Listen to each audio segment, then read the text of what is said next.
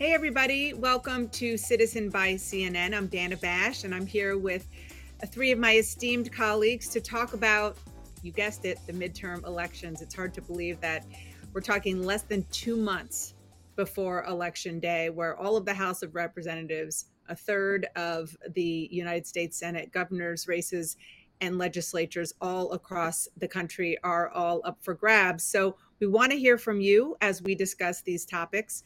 If you want to submit a question, please submit in the box next to the right of the player. If you don't know these very familiar faces, I'll just formally introduce you to Manu Raju, our chief congressional correspondent, John King, who is the anchor of Inside Politics, and also chief national correspondent, and Daniella Diaz, who is our congressional reporter. Hi, guys. Thank you so much. Um, so so much to discuss. I want to start with you, Manu, because you walked the halls. Well, they were gone for a month or so. They I was meaning still walking the halls when they were gone. members of Congress who are on the ballot, but you're walking the halls. They're back now. Yeah. What are you hearing there from them? And I know you were out in the field as well, but just start with what you're hearing then. Now that they're back, what's the mood among both Republicans and Democrats as we head into the election Well, cycle?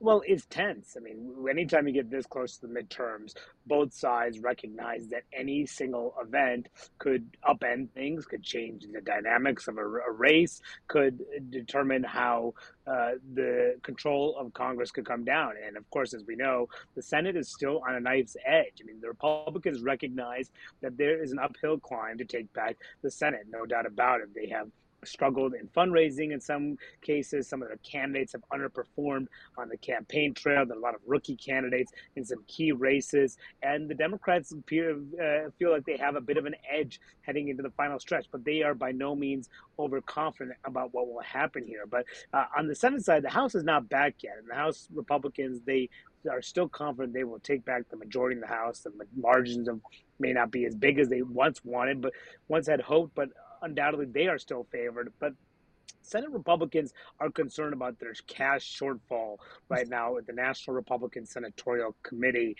The committee, of course, is central to propping up incumbent senators, spending money against Democrats, and playing a big role down the stretch. They have burned through enormous amounts of cash, 95% or so of their cash in TV ads they've already run, and a digital fundraising operation that sort of went awry.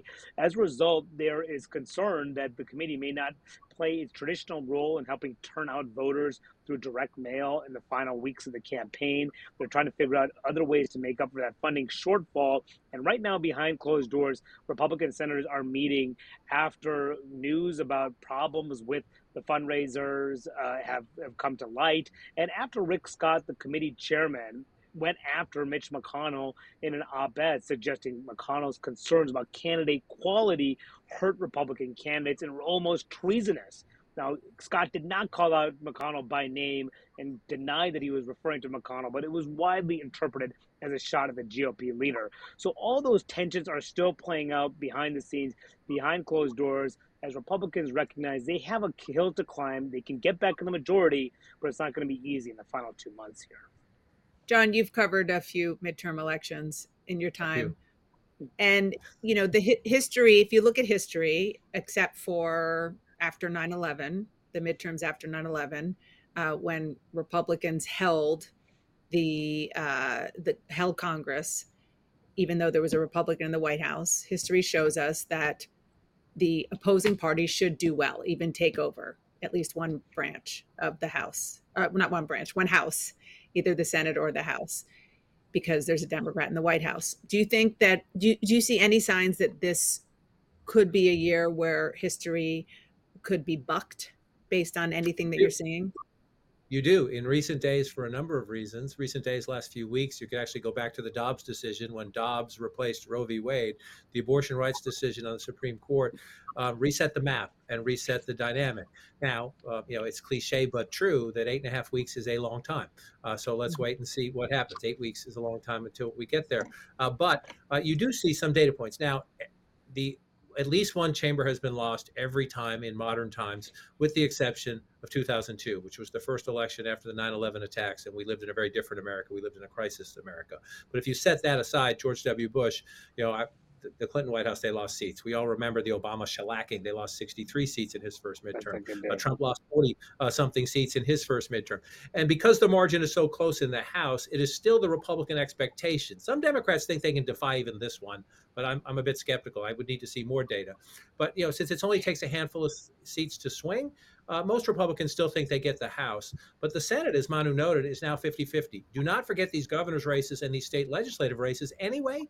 They often get ignored in Washington because we work in Washington. They're always important anyway. They're hyper important this year because governors are going to have to deal with the abortion question. Does your governor sign or veto a bill for abortion restrictions? Does that governor, he or she, have a veto-proof majority in the legislature? The election questions we can talk about, perhaps contesting election results. That all falls to governors and legislatures and secretary of state. So don't forget the state races. But I do think what is fascinating here, we can get into the numbers and the individual races, is just how consequential this is. We will live in a very different Washington if Joe Biden, for the second half of his term, has a Republican Senate and a Republican House. That's one Washington we could have. Think of how different that Washington would be if we had a Democratic Senate, if the Democrats hold on, and even if Kevin McCarthy becomes Speaker or Republicans take the House, but with a very, very narrow majority. If that's what happens, Joe Biden has a lot more influence if he has a Democratic Senate. He has to compromise a ton. He has to listen to Republicans a lot more if they control both chambers. But if the Democrats can somehow hold on to the Senate and keep, even if there is a Republican majority, keep it narrow, then the Speaker of the House, presumably McCarthy, but maybe not certainly McCarthy, if that majority is narrow. But the Republican leader in the House would be as worried about his or her right flank than Joe Biden if that majority is narrow. So the consequences here at every level are just enormous. And the uncertainty, I've been doing this for almost 40 years. I do not remember sitting 8 weeks out looking at a first midterm climate. The first one is usually the one where you have the big swing, and having so many questions and so many conflicting data points. No, it's so true.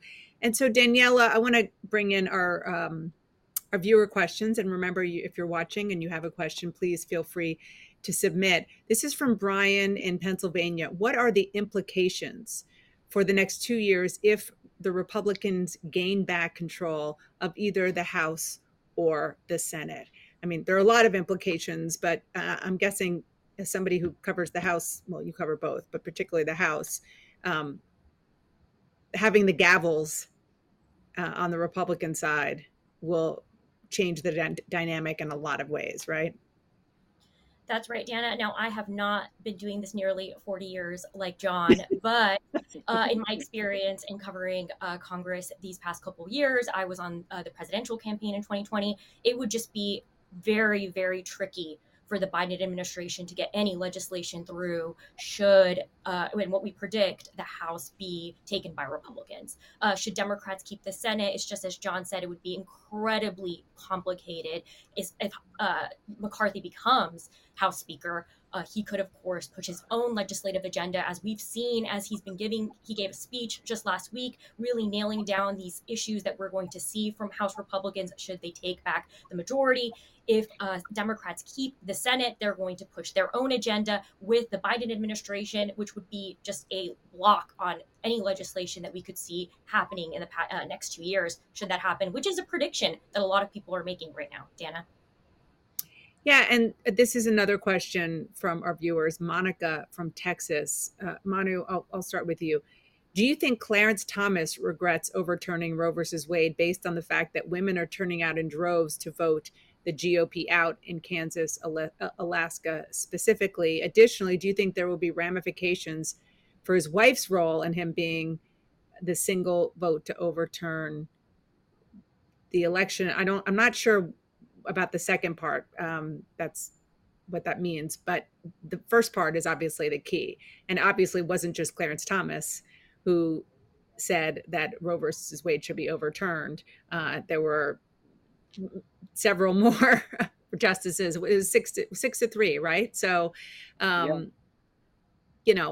All of Trump's appointees and then some said that this should be overturned. So, what are you hearing on that notion? Are you hearing sort of be careful what you wish for from some Republicans who worked for generations to see this day, and now they're out there and now they have to campaign with this reality? Yeah, no doubt about it. And I don't think Clarence Thomas regrets this at all. In fact, his dissent went even further in suggesting that other precedents could be overturned, such as same sex marriage being one of them. And that's one issue that is now animating Congress. Now there is a big fight, a big push in the Senate to codify same sex marriage rights across the country and interracial marriage over concerns that perhaps that the future courts could look at what Thomas said in his dissent and use that as precedent to rule against same-sex marriage, and eventually gets way up to the Supreme Court. So undoubtedly, his words had meaning and had a real impact on the political dynamic, even though he wasn't in the majority on that part. Of course, he was in the majority in overturning Roe versus Wade, and that is a reality that Republicans are dealing with right now. And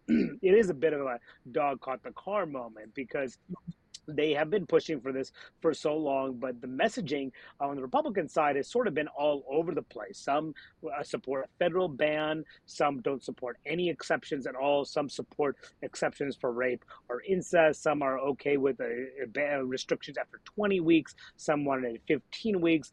Others saying we should leave it up to the states. And what they don't want to do is talk about this issue in the midterms. Republicans want the debate to be about the economy, want the debate to be about inflation, about Biden's job performance generally, about Afghanistan, everything that the Biden administration has done wrong. When they're talking about abortion, Republicans will acknowledge that they are losing, even as they're trying to hash Democratic positions as being outside of the mainstream by not supporting restrictions, even in the third trimester. They are still having a difficult time staying united, messaging on this issue, even though they were on the winning side of this. So this is the big uncertainty as we head into the midterms. As John noted, there's been so much energy on the Democratic side, and it had success in some of these House special elections. Will that translate into November?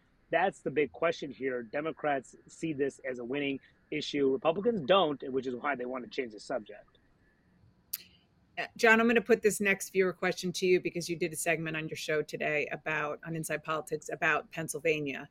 And this question is from Denise from Pennsylvania. What are your thoughts on what's happening in Pennsylvania? It's always an interesting political state, but even more so this year. The Commonwealth, let's give it its respect. As a citizen of the child of the Commonwealth of Massachusetts, I'll always remember Pennsylvania as a Commonwealth as well. But it's also a state, and it's one of our most competitive. Look, just go through the last couple of presidential elections and look ahead to the next couple of presidential elections. This year, you have a race for governor that is absolutely essential, again, because of the stakes of the abortion debate, the election denial debate, election integrity debate. You have a fascinating race for United States Senate that is one of those opportunities, a Republican incumbent, Pat Toomey, who's retiring. And Democrats know their 50-50 math, as Manu and Daniella know it better because they're up on Capitol Hill all the time and they see this 50-50 play out. The Democrats are worried, so maybe we're going to lose somewhere. So if we could pick up that Republican seat, sure, that helps us, right? It's a buffer, puts the Republicans on their heels. They're just fascinating races. You have interesting candidates, unorthodox candidates, both in the Senate race, both in Lieutenant Governor Fetterman and Dr. Oz, unorthodox and interesting candidates, despite your perspective, in a state that, Trump just barely wins it in 2016. Biden wins it by a little bit more, but still a very competitive election in 2020. My biggest question, we could talk about the candidates, we can talk about the issues. Pennsylvania is one of the places that in both 2018 and in 2020, we saw turnout go up. 2018 was a midterm that defied normal midterms. Turnout was high. So are we in back to a traditional midterm setting because Trump's not in the White House? Everyone said in 2018 that was the Trump effect. Everybody voted because Trump polarizes people and gets them to vote. Is that true?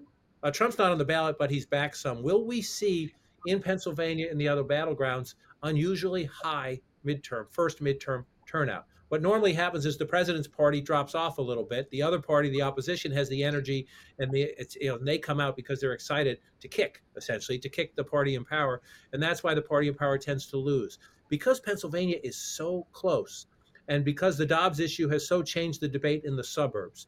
If you go back to traditional elections crime, immigration, inflation. Those are the issues the Republicans wanted to run on in the suburbs because they were punished in the suburbs because of Trump in 2018, punished again in the suburbs because of Trump in 2020. They thought they could win the suburbs in 2022 in places like Pennsylvania, where they are critical in close races because of those issues. But now suddenly, Dobbs, abortion rights, tolerance, democracy back in play. That's the tug of war. Who wins the debate in the next 8 weeks about what should be number one when you vote? What should be the defining issue? So I think there are a couple of states. Georgia's another one. Arizona's another one, we could say. But if you're looking at the laboratories of in a truly purple state, in a really wild and unpredictable midterm year, I could camp out in Pennsylvania every day till the end. Daniella, this is a new question that just came in from Mark in New Jersey. Is there an urgency for the House's January 6th committee to conclude its work before the midterm elections? Well, even Jamie Raskin said this past weekend that he's expecting the report to be released by the end of the year. He didn't even say possibly before the midterms. But if the Republicans take back the House, which is what is expected, Dana and Mark from New Jersey, the problem is that committee will cease to exist. They won't have the power that they have right now to subpoena, to investigate. Of course, Republicans have called it a scam, a worthless investigation. They've called it out, including, possibly the future House Speaker, Kevin McCarthy. So that's why the clock is ticking for these members to finish this investigation. And also keep in mind that there are 2 Republicans on this committee who are not going to serve in Congress this next term. One retiring, Adam Kinzinger, another who lost her primary just 2 weeks ago, Liz Cheney. So that's why the clock is ticking for them to finish this investigation. Of course, the plan was to have them have this report come out before the midterms. They wanted to be able to educate voters on what happened following January 6th. John just mentioned that issue of how democracy has been a topic that voters are turning out to the polls for.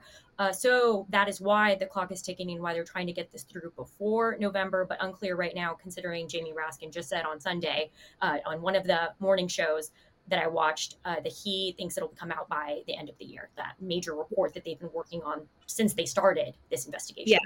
Yeah, it has to, at least before Republicans take control. I mean, the Republicans you talked about who are on the committee, Liz Cheney and Adam Kinzinger, are going to be in office until the new Congress, which doesn't happen until January. And when you said Kinzinger and Cheney won't be here, it's so true. And we have to remember both of them are not going to be in Congress because of Donald Trump in various ways. Various dynamics played into it.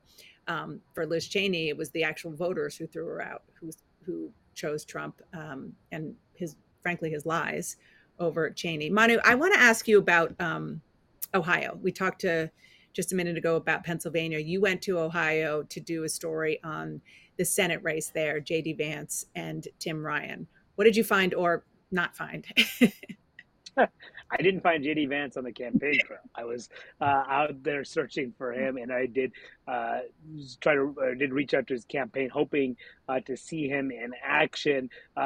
He was not doing any public campaigning. He said his campaign said he was only having private events, and that has been in keeping with the way he has conducted his campaign since winning his primary. I mean, recall he is a first-time candidate. He is the former author of the book Hillbilly LG and a former venture capitalist, someone who ran the campaign in a crowded primary and really seemed like he was on the outs until Donald Trump came behind and supported him in that crowded primary. And suddenly he emerged victorious behind that and the backing of Peter Thiel, the big Republican donor who dropped about $15 million or so into a super PAC to boost Vance. But when Vance emerged, he really didn't have much of an infrastructure. He didn't have much of a campaign staff, didn't really have a big donor network, and had to work on repairing bridges. And it took him some time to find his footing. He struggled fundraising. His last fundraising report showed him in debt, and also showed him raising just a fraction of money as his Democratic opponent, Tim Ryan, who's been pouring tons and tons of money across the airwaves to try to burnish an image of a moderate, independent person. He doesn't mention he's a Democrat in this increasingly conservative state. In some ways, he sounds like a Republican. He says, I voted for the Trump trade policies. I voted against Barack Obama trade policies. And talking to some voters and some other strategists, he looking at his ads, they're effective because he comes across as someone who does not is not part of what is an unpopular Democratic brand in his state. And I asked him, Ryan, about why he doesn't advertise as a Democrat. He said, well, it is not it's not the brand is not good in some parts of the state, and of course, it's a largely rural state. So the campaign, while Vance has not been on the trail as much, he's expected to show his face more in public in post Labor Day, and he's also benefiting greatly from $28 million that Mitch McConnell's super PAC plans to pour across the airways in the final 2 months of the campaign. That is a ton of money that initially Republicans thought would be spent elsewhere, not on what they had thought was a safe seat and a lock. And that could have an impact across the map as they weigh resource decisions in the final weeks on where to spend their money in these key races. So Republicans believe they will win Ohio because of this late money coming in from Mitch McConnell's super PAC. But let's see what kind of impact it could have in some other races as they make those key decisions late about whether to spend money to, say, try to win Colorado, for instance, or perhaps put more money into Wisconsin. Those are big decisions, those money decisions, and they make a big difference. Yeah. And if you want to know where the party thinks the trajectory of a particular race is going, that's you just have to follow the money to see where big super PACs like Mitch McConnell's are spending their money and how much, and same with the Democrats as well. I was in Michigan last week, also had a lot of trouble. In fact, I was unsuccessful at talking to the Republican candidate for governor there, Tudor Dixon. They just said flat no. She had no public events, no interview. They wouldn't provide a surrogate, nothing. So I think in her case, she's spending a lot of time raising money. But it's a really interesting trend that we're seeing among Republicans. I guess they just think that they can spend money when people are paying attention closer to the election to define themselves. It's just a question of whether they are already being defined as we speak by their Democratic opponents. Yeah. John, this is for you. Jonathan from New York. Since Trump turned the political system upside down, is there anything normal to rely on in our governing bodies? Well, there are a number of ways you could come at that one. Look, Trump was completely unorthodox, right? Remember all the people who said there's no way he could win the Republican nomination, and then he plowed through a very experienced field of politicians, and he did. Everyone said he couldn't win the presidency. He did. So how government worked, this whole controversy now investigation of the sensitive documents, classified documents taken to Mar-a-Lago. You can come at this 100 different ways, if not 1,000 different ways of how Trump either put some previous issues like polarization. Polarization existed before Trump. He put it on steroids. The Republican focus on issues like immigration existed before Trump. He put it on steroids. Other norms are more Trumpian, if you will, specific to Trump. In the context of what we're about to go through, I think it connects to the conversation you were just having. Last night in my home state, Massachusetts, a Trump guy won the Republican nomination for governor. Most smart Republicans now think that guarantees a Democratic governor in Massachusetts. Massachusetts has a history, Bill Weld, Paul Cellucci, the current governor, Charlie Baker, of sometimes electing a moderate Republican governor as a check on the majority Democrats in Massachusetts. Americans tend to like divided, balanced government. The governor of Maryland, Larry Hogan, can't run for re-election. His choice to replace him, beaten by a Trump nominee. In Pennsylvania, we talked about earlier, the Trump nominee beating more mainstream Republicans, even a pretty conservative Republican and former Congressman Lou Barletta, but a couple of other guys from the business community who did well where? Only in the suburbs around Philadelphia, where Republicans need to win. So I do think we are having a Trump effect in this race. And I think in part, a lot of Republicans are now, if we were having this conversation 6 months ago, even 3 months ago, the conversation would be the race that matters for Republicans is the primary, because if J.D. Vance can win that nomination, he's the next senator from Ohio. If Tudor Dixon can win that nomination, she's probably the next governor for Michigan, because people saw a red wave building, or at least a certain big red year building. We live in a different world now. And in that different world, I would argue experience can matter. In the hand-to-hand combat of a 50-50 election in these key battleground states, The fact JD Vance, for Republicans, I get it. He's unorthodox. A lot of people, Democrats and Republicans, sometimes look for people outside the system, like Donald Trump, because they're frustrated, they're disaffected, they don't think the politicians listen to them. I get that completely, and I respect voters when they're looking for something different. But in the hand-to-hand combat in the final days of a close campaign, often the best politician wins. And sometimes that politician is a guy, maybe it's, I'm not saying Tim Ryan's going to win in Ohio, but that race is close because there's a guy who knows, where can I talk like a Democrat? Where can I embrace the unions, for example? And you can both embrace the unions and the Trump trade policy, right? That might not sound like it makes sense, but you do that. So knowing your state, Governor Whitmer has won before. There's a lot of people watching this who might not like Governor Whitmer for whatever reason. Maybe they're just Republicans. Maybe they're Democrats who didn't like the COVID policies, but she's done it before. That's my point, that we live in a very different climate now where it's not a full wind at the back of these Republicans. So I think when we go through these races, the Trump effect could be that they can't match him. He was an unorthodox guy with no political experience who managed to win the presidency, which, again, whatever you think of Donald Trump, is a wow. That is hard to do. It's a wow. Can these other candidates match that? Do they have the, are they so unorthodox that they can tap into their states, or does the more experienced politician beat them in the end? Because when it's close, often that matters.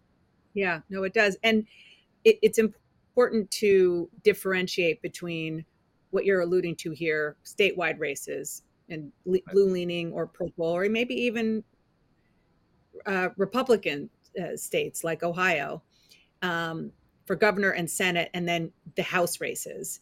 So, Daniella, when you're talking about the Trump factor that both Manu and John were alluding to, it plays out quite differently in the House races because of gerrymandering, and so many of these districts are hardcore red or hardcore blue. There's so few swing districts that would play out the way the statewide races are playing. So Republicans in the House sort of treat and look at Trump in a different, more welcoming way, right?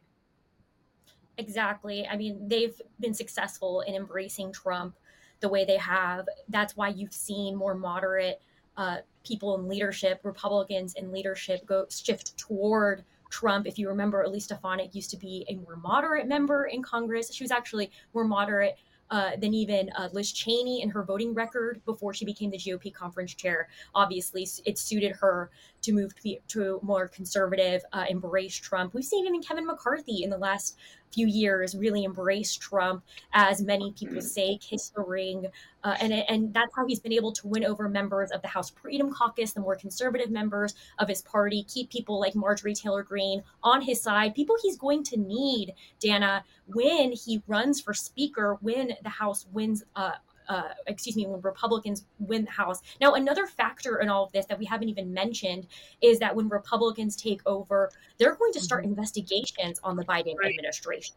They're going to possibly try to impeach President Joe Biden. This is all going to be part of what we're going to see these next 2 years when Republicans take back the House. And that is why, of course, these Republicans, we're still seeing that there should have a small margin. You know, Manu had a really good story with our colleague Melanie about how Republicans are seeing that there's going to be a smaller margin, possibly not as large of a margin, considering all these wins that the Biden administration has had in legislation the past couple of weeks, including the Inflation Reduction Act. But they're still likely going to take the majority, have a small margin, and we're going to see their power in these committees, like most likely the House Oversight Committee, when they take over, and what they're going to do against the Biden administration, against Democrats, and enforce that power to investigate, the political rivals that they have. Yeah. Well, Thomas, Danielle, just staying with you quickly, Thomas from Hawaii asks the very question that you just brought up, which is Republicans thinking about impeaching Joe Biden already if they have the gavel and the ability to investigate. His question, though, is, are there any Republicans worried about overreaching an appeal to their base if they take back the majority in the House? Well, if you want to count the 10 Republicans that impeached Donald Trump to last January, only 2 right now are possibly coming back to Congress. So that really shows where things stand right now with House Republicans and, what they feel about Trump, what they feel about Joe Biden. And, they've already hinted multiple times, made comments toward it, in fact, I made this earlier in McCarthy's speech last week, that they're planning to investigate Joe Biden, and that's really where the party's headed. And if there are any moderates that do not believe that that's the way the party should go, it's likely that they won't have the support from the majority of the party. And that is what these Republicans that are going to be in these powerful committees have hinted. For example, James Comer, who's probably going to be the chairman of the House Oversight Committee, plans to investigate Hunter Biden. So that is going to be what we're going to see when Republicans take back the House, and there's really no stopping them should they continue with the momentum that they have now. Yeah, only 5 seats. Go ahead, Manu. Can I just add again? I mean, that is always the risk of a majority, is overreaching. I mean, you see it time and time again. They come in with a head of steam. It could be on the Republican side or the Democratic side. They have a huge agenda. Oftentimes they misread their mandate. They go beyond what voters elected them for. And it could have some impact, actually could potentially help Joe Biden in some ways, assuming Joe Biden runs for re-election and he has a foil to run against the Republican House. In fact, if it comes to that, I mean, Obama did the same thing after losing the House in 2010. He ran against the House Republicans in 2012. Use that as a successful strategy. The challenge for the Republicans is going to be, in addition to these investigations that they'll undoubtedly launch, the pressure that McCarthy would face, assuming he's speaker, to impeach, is actually getting the basic functioning of government done. They still will have to fund the government. They will have to raise the national debt ceiling early in the new Congress, that to avoid what could be the first ever debt default in the United States. That is going to be an incredibly tricky issue because no Republican wants to vote for that, but ultimately some votes will have to come from the GOP side. Democrats won't want to vote for that either. They may try to attach things to it. It's going to be a huge, huge mess. So that is one big reason why McCarthy's super PAC has spent so much money to try to build what they call a, quote, governing majority, which gives them some cushion on the Republican side, not a single-digit majority, which would allow that right flank to really control what McCarthy does, but for him to ignore that right flank and do something with more people in line with his viewpoint, his ideology. Whether they get there is another question, but it is a recipe for what could be a pretty messy couple of years if that plays out. Such an important point. I mean, we all covered Speaker Boehner had a giant majority, but had a very tough time governing because they were all over the place. At that point, it was the Freedom Caucus. They were upset about spending, and it was pre-Trump. And then Paul Ryan, more recently, just kind of had lots of troubles, but the main challenge he had was being a traditional Republican in the age of Trump. And the question is, John, whether or not, I mean, this is an unanswerable question, but whether or not, if you just look at the battleground districts at the battlefield, the political battlefield, whether or not McCarthy or whomever is speaker, if the Republicans take over, even have the option for something that is really big in order to be able to govern. Because again, there are so few swing states and a lot of swing districts rather, and a lot of those that existed, Republicans already won in 2020. Yeah, the availability of the map, barring a giant wave, is much smaller. As I said, Obama lost 63, Trump lost 42 or 43. You can't do that anymore because of the redistricting. I mean, it's possible if you have a giant wave, but just set that out of your mind. But again, if you go back 3, 4, 5, 6 months, people were thinking the Republicans could get 20 plus, maybe 30 seats. And that would give Kevin McCarthy that wiggle room. That would give him the ability, to ignore some of the agitators sometimes, or to give people a pass on tough votes like the debt ceiling, on tough votes like other things, saying, I don't need your vote. I understand you can't sell this back home. Great. You can vote no because I got enough votes over here. You would think that Democrats would be thrilled, and they will be thrilled.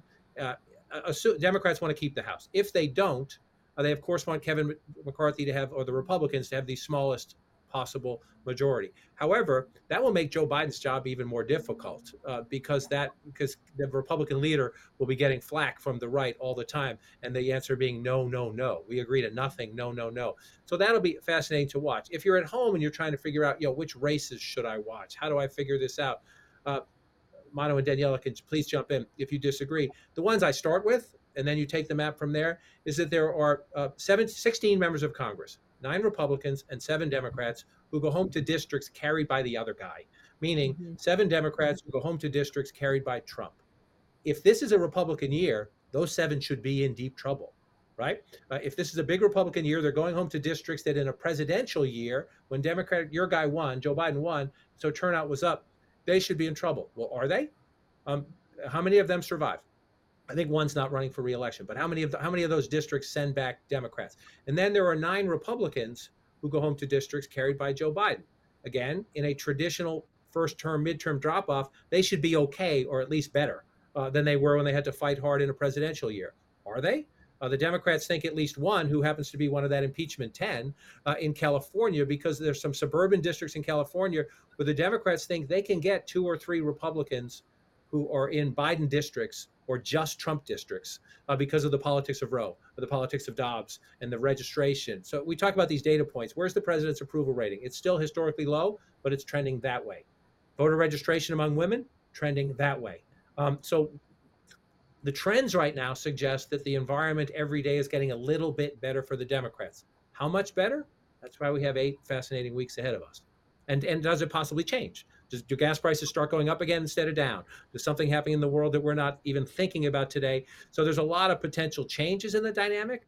But right now, the trend lines, and for several weeks now, the trend lines have been favoring the Democrats. Republicans are trying to bend that back. We'll see if they succeed. We're almost out of time. Daniella, I want to start with you and then Manu. Tell me one thing that you're hearing from your sources that we haven't had a chance to talk about that people out there should be looking at and looking for in the next 8 weeks. Well, I'm kind of a cliche, Anna, but of course, the thing that I'm paying attention to the most is where Latinos vote as a Latina. And also from where I'm from, there's 3 very competitive races taking place, the Rio Grande Valley, where Republicans are pumping a ton of money into trying to switch those seats. In fact, there's already a Republican in one of the seats, Mayra Flores, who's gathered a lot of attention in the past couple of weeks when she replaced Filemon Vela for that seat. But anyway, right now, I mean, Latinos are not a monolith. That's always something we say over and over again. But a lot of Latinos are incredibly concerned. Recent polls have shown that Roe v. Wade has become a major issue for them. And that's what is dictating how they might vote in the midterms. And that is something that I'm watching and something I find very interesting, considering that is an issue that just came up, since the Supreme Court ruled against Roe. And, usually you think Latinos are more interested in issues like the economy or opportunity, inflation. And those are all issues, of course, the border, those are all issues, immigration, that they are concerned with. But most recently, that Roe v. Wade issue, abortion being super major. But that's not only true of Latinos, that's true of everyone. But particularly with Latinos, I find that very, very interesting. Yeah. And the question is whether or not the I wouldn't call it a trend, but the question of Latino voters voting more Republican, not just in the border communities where you're from, but in the interior of the country as well. Manu, last word. So even though the trend and the conventional wisdom has been that Republicans are struggling in the Senate races, there is still a serious chance that they could win back the majority. And Mitch McConnell still has high hopes and believes that Mehmet Oz is going to win the Pennsylvania Senate race, despite polling showing Fetterman up. There's a belief among top Republicans that perhaps Arizona will be difficult to pick up, given the performance so far of Blake Masters, the Republican candidate there. Herschel Walker has struggled on the campaign trail, but Republicans still think there's a serious chance that they could pick up that seat in Georgia. But watch out for other states that just really have not gotten nearly as much attention. New Hampshire being one of them. Maggie Hassan, she is an incumbent Democratic senator. There's a late primary this month to pick the Republican candidate against her. Republicans failed in trying to get Governor Sununu to run against her in that race. But McConnell's Super PAC is coming in late for candidate Chuck Morse in that race. Democrats are hoping another candidate, a far-right candidate, Don Baldock, will emerge from that primary. How that primary shapes up could determine whether Maggie Hassan is vulnerable. McConnell gets his pick. Perhaps that race could be very, very tight. It could also potentially flip. That would be a huge pickup for the GOP, and also potential pickup the GOP does not get as much attention. Nevada is such a key state. Catherine Cortez Masto up against a Republican candidate there who has the support of Trump and McConnell. So that there is so much to go in this midterm election season. Even though it's just 2 months, even though the belief is that Republicans probably won't get back the majority, no one should suggest that that's what's going to happen here, because a lot can happen and will happen and could turn just in the final weeks of the election. That's so true. I'll just add one other race to that. Washington State, Patty Murray, who has been there for 30 years. She has a race. I interviewed both she and her Republican challenger, Tiffany Smiley. Murray's taking her seriously and is raising a lot of money and is getting out there. So that could be a sleeper. We'll see how that plays out. Thanks. And Colorado too. Potentially. Bennett. Yeah, that's another potential sleeper. A lot to keep everybody busy and everybody interested, because we know the stakes are incredibly high and all of this matters for a whole host of reasons. Thank you all. Great talking to you, and we'll see you soon. Thank you so much for joining us. Please follow cnn.com/citizen to RSVP for more talks. Have a great afternoon.